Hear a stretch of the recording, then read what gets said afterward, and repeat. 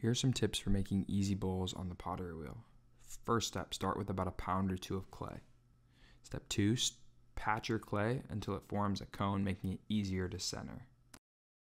Center as normal using whatever method you choose, and make a well again using whatever method you choose. Our third tip is that we are not going to open the clay all the way. So we're not going to pull the bottom flat, we're going to leave it curved. And that's going to take out one of our steps and keep that initial bowl shape. The next step is that we have to pinch the clay between our thumb and pads of our fingers. We're just pulling the walls up here.